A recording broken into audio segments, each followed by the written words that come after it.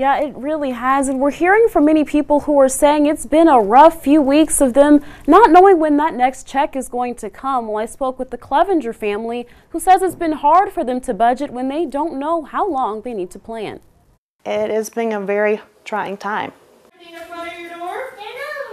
This isn't the first shutdown Betsy Clevenger and her family have been through, but it has been the worst. Clevenger's husband works with the National Weather Service, and because of the situation, says he's not allowed to comment on camera.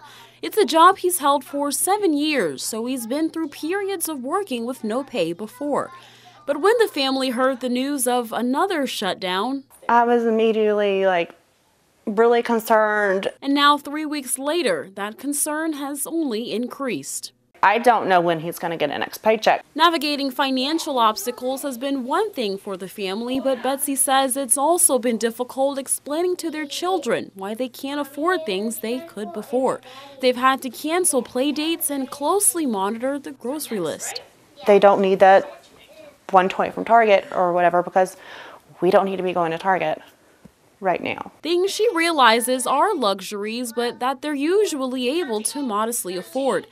As the shutdown continues, the Clevengers and families like them are hoping to see change soon. I'm hoping that we don't have to go through this anxiety again, or anything level of anxiety over this. And I'm hoping that not just us, but all the other employees of the federal government are able to just pay their bills. Now, Betsy says she is grateful for her parents who have offered to assist them with some of their bills. Their phone company also agreed to pause their bills until their next paycheck. She says some of her friends are also in the same situation, and she says she hopes that their families can also find the support that they need. Reporting in the newsroom, Shayna Waldtower, Crime 2 News.